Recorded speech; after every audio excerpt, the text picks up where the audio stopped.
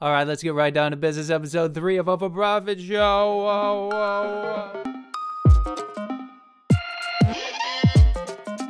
And here we go. Let's get on a roll. A roll of film, the motion picture, actual film. Now, I'm not shooting on actual film, obviously, nor am I recording audio on actual audio tape. It's all digital here, but film. The umbrella, the big thing. Film. Actual medium of film. It is actually dying. We're losing it. Slowly but surely, we're losing it. We've lost it with distribution pretty much, unfortunately. The 70mm stuff is great. IMAX, oh my gosh, amazing. Christopher Nolan, Paul Thomas Anderson, these guys are keeping it going. But film is at least changing. Now that it's become ones and zeros, it's different. Let's bring it back. Let's bring it back for a second. I mean, seriously, let's really talk about the motion picture. I mean, the real actual motion pictures. The motion pictures. Because it is plural. But it is singular. 24 frames a second. 24 frames a second. That's pretty much what our eyes sees-ish. Silent film, it was 16 frames per second. You shoot 120 if you want to do slow-mo. 30 is kind of the standard. Digital 60. But what does that mean? That means individual pictures, motion pictures, individual pictures, 24 a second. What does that do? That creates an illusion. An illusion. I'm not talking movie magic. Movie magic, that's a different thing. Movie magic is, costumes and makeup and lighting and camera and all that stuff. But actual film, actual photography, the actual thing that you're implanting the image on, and the sound, of course. But sync sound, that didn't even come until like the 20s. I mean, we had like 30 years of silent film, really. And 16 frames a second looked a little weird from now, but it was incredible. The illusion, that illusion, it is truly like an actual real illusion. I don't mean to say that it's not a thing that exists. It is. It's the film, the actual film, or the ones and the zeros now with the digital. But the actual thing that is shown, that is very much so real. It's just we're not seeing it as it is. It is 24 frames a second. What happens is our brain interprets it and shows it to us as motion. It's a trick, an illusion, an actual illusion. That's the thing with film. That's what makes it so unique. When they first had the Nickelodeons, a nickel to watch a rip of film, a strip of film. There were so many stories. They had this one that they replayed of a train coming right at camera. People freaked out, ran from the theater. The illusion is so strong. Not to go into this kind of strange tangent, but the Nazis knew how strong the illusion of film is. Propaganda. They used it for propaganda. The illusion of film is extremely strong. Look at us today. Honestly. Let's get away from actual. Let's look at digital for a second. Screens, 80% or something like that. I saw some statistic. It was like 80% of our days are watching screens, watching film, quote unquote. We're in an illusion. I mean, right now I'm shooting on digital, multiple cameras. Audio is being recorded digitally as well. It's all ones and zeros. It's different, but it's still the same. It used to be we would run from the theater. If the train was coming, we didn't know what it was. Now, we don't know what reality is. Not to say that I don't love me some motion pictures. And that's the thing. Reading is changing. The novel is incredible. It's wonderful. And I want to write a novel, but I'm being thrust into filmmaking still. I'm still making movies. I've been making movies for 15 years. For 15 years, I've been making movies. And now I'm finally ready for a big feature film. I love film. But the way our brains are now, we're all up in these screens and up in this digital. And I want to get back to film. Analog versus digital. I want to get back to the idea of analog life. You know what I mean? I mean, that is personal. You know, I mean, I'm not trying to say anything to anybody like, oh my gosh, you are watching too much content. I'm making content right now for you to listen to and watch. Okay, I understand. I'm with you. But I want you to get back to the idea of analog thinking. You know, I'm trying to get back to the idea of analog thinking, and I want to shoot on actual film back at some point once I have that kind of money. But now I just have the kind of money I can shoot on digital, and I can make a feature film. I have found money to make this first flagship project for MSI Films. I'm going to do it. Sometimes against my will. 90% of the day is against my will, it seems like. Because the thing for me is I just want to do God's will. Now, even if you're not even into God, okay, the universe's will, okay, my inspiration. I just want to go with my pure inspiration. However you want to put it. However you want to put it. I put it as God is making me make this movie that I've been inspired to write. My 10th, 11th, technically 10th full screenplay. And I found the money. And I'm starting a company, MSI Films. I'm making a podcast. I'm doing a behind-the-scenes documentary. The whole shebang. I'm doing the whole thing. I'm doing it all. Because I'm inspired by this medium of film. This very, very young medium. Wow. Like, really think about how young it is. I mean, 150 years. No. Photography is 150 years. Photography is 150 years. Audio recording, maybe, I think even later than that. But I think it came before the motion picture. What was it? That first thing.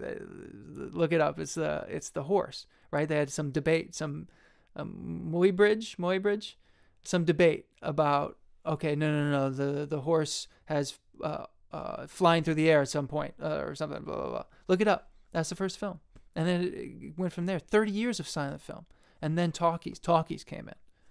The evolution of film has been incredible. And now look at it now. With all the screens, all the content. Everybody, look at right now. You might even be listening or watching this on your device. What is your device? Your device is your camera, your photo camera, your video camera, your audio recording. You are a filmmaker. You're a photographer. Everybody now. Did you know that? Everybody is a photographer and a filmmaker. That's only what, in the last 5 years? 10 years of YouTube, maybe? 15 years? Wow, though.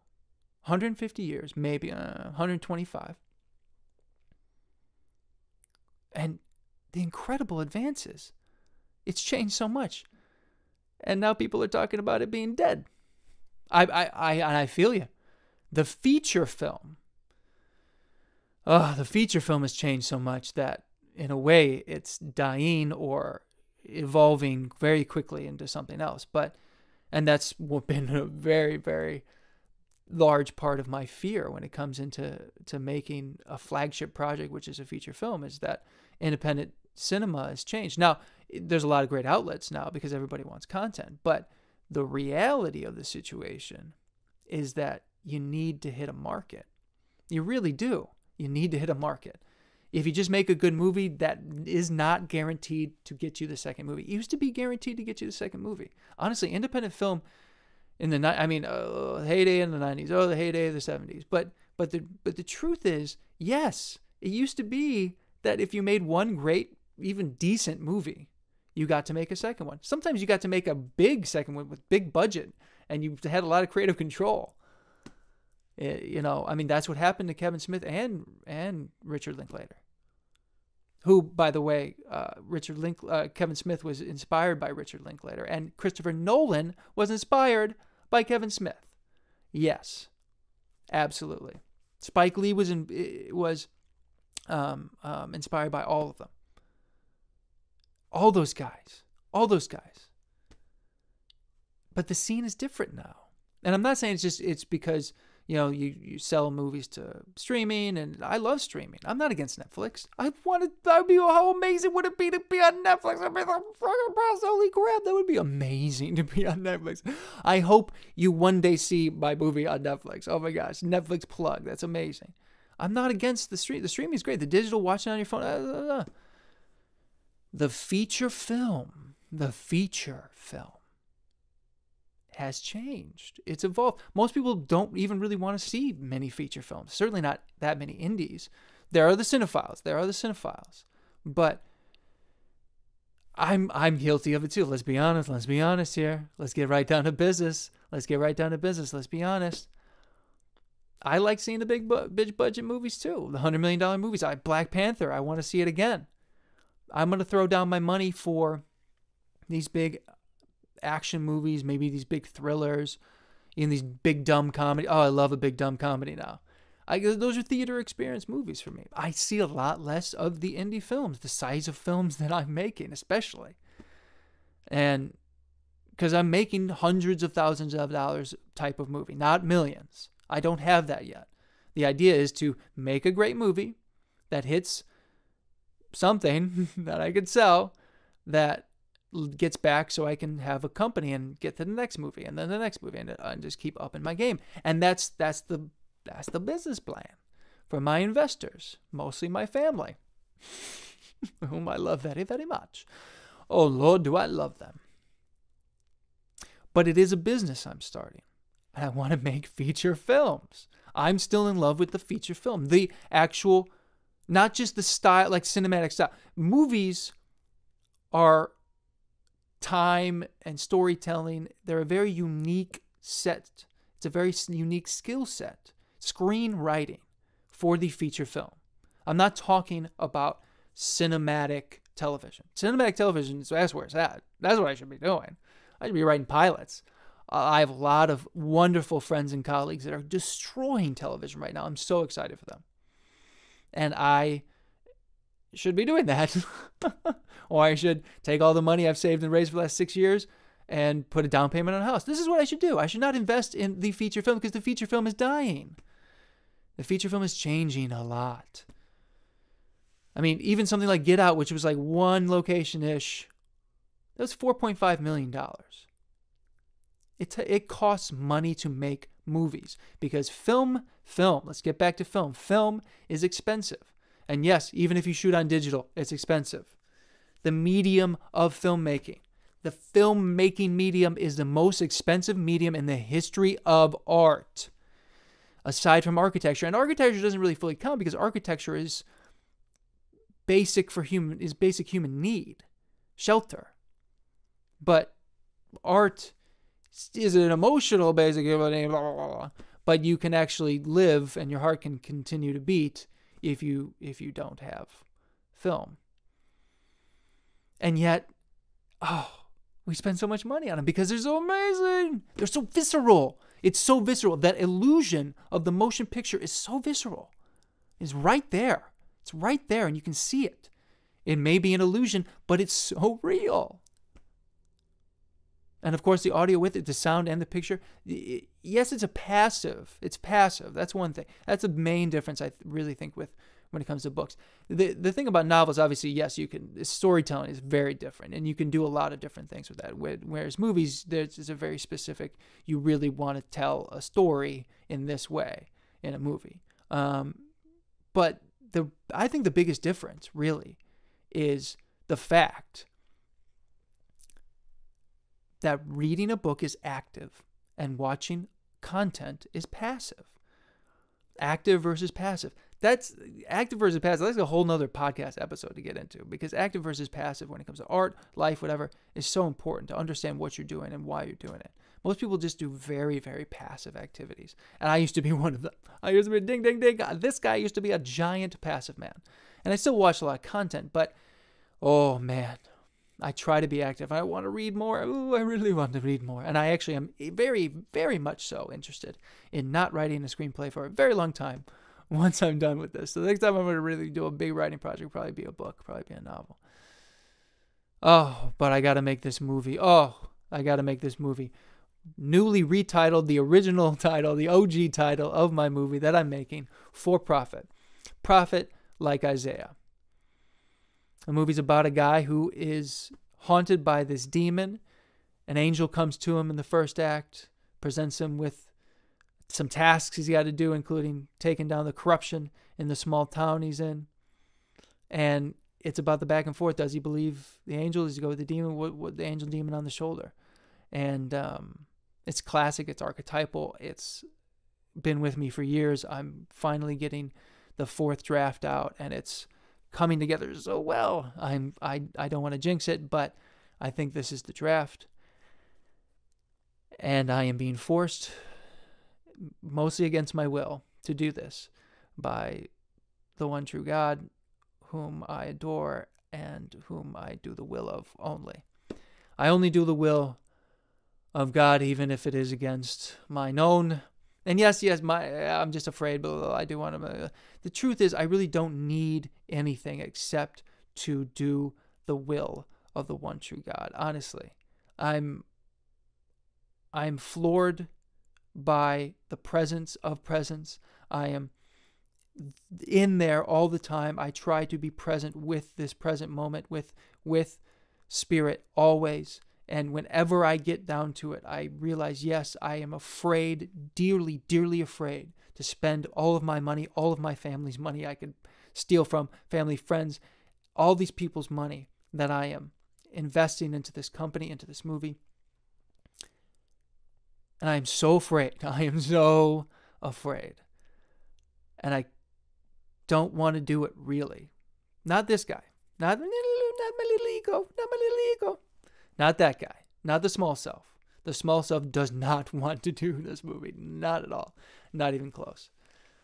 Honestly, I'm so scared. I have to start a documentary about the making of the movie, and then a podcast about the making of, because I'm afraid that I'm going to spend the money in vain and lose all of it. And I need to have a backup plan. So if I make a documentary about me failing, that could be okay. But if I don't do that, then I have no safety net, and I'm freaking out. Because I'm an artist. I'm learning this business stuff, man. I'm learning the LLC stuff. I'm learning the tax stuff. I'm learning insurance. I'm learning this lawyer stuff. Oh, man, I got lawyers. I'm legit, but it's like, whoa, man, everything costs so much money in production. And I could just turn my scripts into novels. Well, another safety net. Another safety net. Because that's you just got to be business oriented. When you're spending your own money on your own art, you got to have a business sense. The truth, and getting back to God, I always get back to God. Fortunately, I am just doing His will, and so I could write it into a novel, but that's not what I'm supposed to do right now. I'm supposed to spend this money that I've saved, that I've got investors for, this company. I'm supposed to make this thing. I'm supposed to do this thing. And that's the truth. That's all I know. And I know it to be true. And then I'm probably going to fail, and it'll be an interesting documentary. No. But getting back to God, yes. So I'm making a movie that is in the faith genre. Yeah, I'm Christian, and I love movies, and so I'm going to make a faith movie. It might not be for a typical faith audience. I don't know. Honestly, I'm just going to try to do the best I can with it, and be understanding of the market, but also realize that I need to make it a great movie first and foremost. And that's the thing. I need to make it an amazing movie. It's a comedy. Ha ha ha ha ha! It's going to be funny. Not that was funny, but the movie's going to be very funny, and it's going to work within a faith genre as well. PG-13, but that's not the point. The point is, a lot of faith movies, unfortunately, they don't work always as movies. And Jesus Christ is my Lord and Savior, and yet I can't watch some of these movies because they don't work as movies. They work in the genre. I mean, they're like some of the horror movies. Like most of the horror movies I can't get through, because of this, that, and the other. But so, oh man, there's some faith movies that are amazing. I mean, obviously Passion of the Christ is an amazing movie. I really loved Heaven is for Real. I thought that was fantastic. And I believe that the genre is changing. I mean, even to say like you're in the faith genre, oh, you're evangelical. I'm not evangelical. I'm not trying to turn anybody's beliefs into this or that or change them or whatever. I'm just speaking my truth that is being given to me by truth itself. And every time I do it, I realize more and more, yes, I just need to continue to be with God. And God's telling me, okay, work in this faith genre that is ever-changing, that is finding its voice, that is, yes, labeled as this one way, evangelical and not that good of movies, but okay, whatever. You know what? Just like I would jump into the horror genre and try to change it up a little bit, try to mix it up, try to make things unique and me in that genre. Well, I'm going to do that with faith. I'm going to do that with faith, and I'm so excited. I really am. I really am excited because the film medium has always been exciting, even if it's changing and becoming a different thing now. The medium of film, watching, even if you don't like feature films, I get it. Feature films have changed. I get it. But you probably are obsessed with television shows. You know that TV shows, that there's an aspect in your brain, the same aspect in your brain that you have friends live in. The show Friends lives in. Your TV characters are like your actual friends. That's how your brain interprets them. Yeah, that's how powerful the medium of film is. And that's what I'm going to try to work in. And if I fail, okay, I'm going to write a novel. And I'll lose all this money. And I'll have a good documentary about it. Safety net. You got to think in layers. Oh, the motion picture. The motion picture. All right. Well, stay tuned. Stay tuned because, yeah, I'm making this movie. And it's going to be a fun ride. And I'm going to be continuing to talk about all kinds of topics and bringing on all kinds of interesting people to talk about all kinds of topics. And I'm really excited about it. And this is all for profit. The movie's for profit. The show is for profit. It's all for profit. And I'm excited to have you keep listening. And yeah, man, I'm excited to see what happens. Bring aboard. Failure or success. Failure or success. It's going to be a wild ride. All right. Much love to all. And let's end with a prayer. A little prayer that goes like this. Amen.